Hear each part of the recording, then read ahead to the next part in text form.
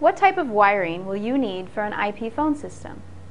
Having the right wiring for your new IP phone system is critical for successful deployment of VoIP technology. In this installment of our Voice over IP Insight video series, we will answer this important question. IP phone systems work in conjunction with your local area network. This translates into needing an Ethernet jack at every location you want a new IP phone handset. However, you do not need to rewire your entire office. New IP phone handsets have the ability to utilize existing Ethernet connections and jacks since each phone generates its own IP address. Here's how it works. On the back of every IP phone handset are two Ethernet jacks. One Ethernet cord will connect the current Ethernet wall jack to the back of the new IP phone.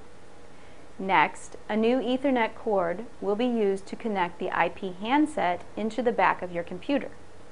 If there is any additional wiring required, it is generally needed in the lunchroom, conference room, or hallways where there are generally no Ethernet jacks available. We encourage you to work with a company who specializes in IP phone systems who can demonstrate this functionality for you. If you would like to learn more about VoIP, please subscribe to our video channel to receive updates when new videos are uploaded.